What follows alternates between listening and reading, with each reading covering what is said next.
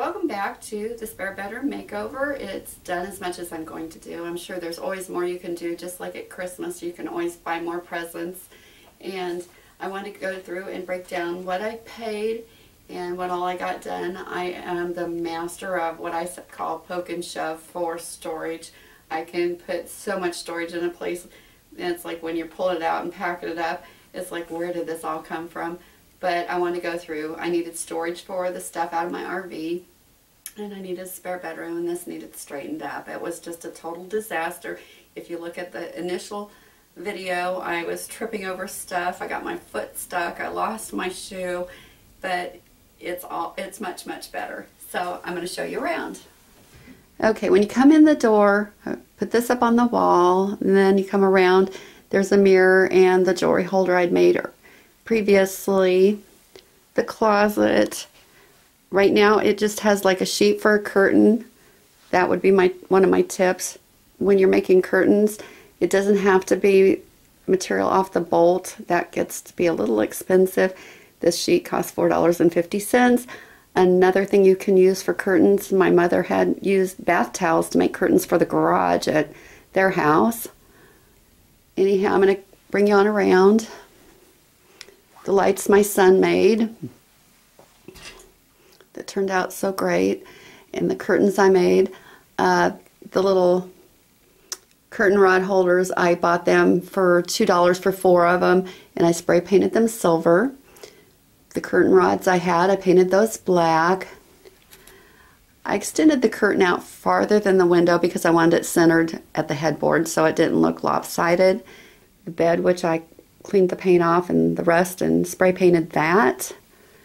Over here, this is really not a bedside table. I have one of those single unit air conditioners for a room, and I didn't want to put it back out in storage because I didn't want things to get into it. So I just took some of the material, wrapped around it, and put a tray on top of it. Put up another mirror, the other curtain. Okay, I'm back with you. And this was a dresser out of the sewing room that I had. Used it for storage. The rocking chair was free. It was from my grandma's, and it's one she used to rock me with. I don't know how, because you sit in it and it about throws you out backwards. This cabinet I made out of some more of the free pallet wood. It's 2 pieces. The doors are made out of shutters. The top one I had a little trouble with. When I measured and made it, I had it too close for the hinges. There are a couple of solutions I could have used. They just wouldn't shut. Made them too close. I could have used a wood chisel and chiseled out where I could have used a wood chisel and chiseled out where the hinges go, so they gave it some more room for them to close. I could have used my table saw to run down the side and trim some of that off. And what happened was my husband used his joiner and shaved it off till I had it where they would close. Little brackets at the top corners. I don't know if you get my finger in here. The brackets up at the corners, I had them, got them on sale at one of the craft stores for, I think they were 50 cents a piece. And I wanted this room to have like a 4th of July red, white, and blue theme. The little round thing, I don't know if you're old enough to remember, they used to have lights that touched the ceiling and the floor, and they had 3 round bulbs on them. And I liked the pattern of it, so I just spray painted it black. I thought it would make cute decoration. And the trunk has a bunch of blankets in them, and the dresser. And I've got a few things stuffed underneath the bed, fans and such. Okay, earlier, in one of my earlier videos, I said know your limitations. Like I said, my husband took a joiner on these and trimmed them down so that they would close, and he doesn't let me use the joiner, and he doesn't think I'd be safe. I used to use the circular saw, but I don't anymore. Like these 12-inch pieces on the bottom that needed cut, I marked them and my husband cut them for me, because I now have arthritis and tendonitis in my shoulders, and I just don't feel safe using that saw. I don't think there's enough strength in my arms. Another thing that I usually edit out on my videos is when I'm working on something on the floor is getting up and down, because I've had a knee replacement, I have osteoporosis, and I've had superficial fractures on the surface of my bones. So you have to know your limitations and work around them, but it's still a lot of fun working on projects and making things look nice again. There were other solutions for fixing these doors. I could have put them on my table saw and just took a blade swip off.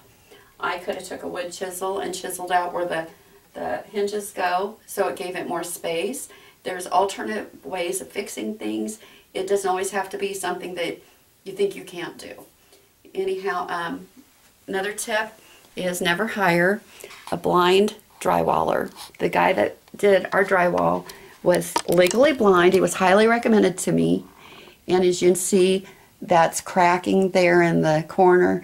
It may be from settling, but I can tell you when I was painting this house that there was multiple places that I had to go and fix. If you have a crack in a corner, use latex caulking. Do not use silicone, because silicone is not paintable, and you'll be very disappointed. It'll look like you've got Vaseline spread on your wall, where the latex, you can paint it to match the rest of your room.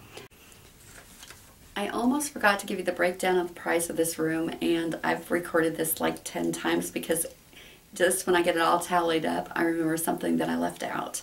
So I'm going to try it one more time. I paid $7 for the paint to paint the bed, $5 for the wire, $1 for the brackets for this cabinet, 50 cents for knobs, $5 for the cabinet doors, which are actually shutters, $8 for paint. I used leftover primer. The other spray paint for the knobs I already had. $4.50 for the material and the curtains. That was the black and white checked. I got that from Salvation Army. And the black I've had for a long time, so I have no idea. It probably come in a very large box that I got for a little or nothing at an auction. The sheet was $4.50. The rollers and brushes came to about $3. The curtain brackets were $2 for 4 of them. That came to a grand total of $40.50.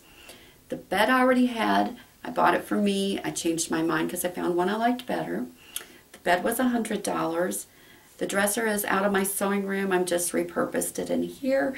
That was $50. The trunk I have had since I was like 16, and I believe I paid like $20. The 2 lights were $22 each, so that was $44. So the grand total for this room was $256.50. That's including furniture and everything. I know you guys, on the last 2 rooms, I've used curtains for the closets. This room up here, I do have closet doors, but I can't put them up myself. The guy that was helping us passed away with cancer several years back, and that's kind of where we stopped, because we get to arguing when we work on this together. I will tell you, this is the upstairs, and we went a little cheaper. We went with hollow core doors when we built this place. We went with smaller trim work. It was going to be the kids' rooms. And if you like these videos, like, subscribe, and come back and join me. Welcome to my crafter makeover. Have my son redo the lights that we made into sconces. That was, oops, I goofed. The wire wheel brushes to clean off the bed was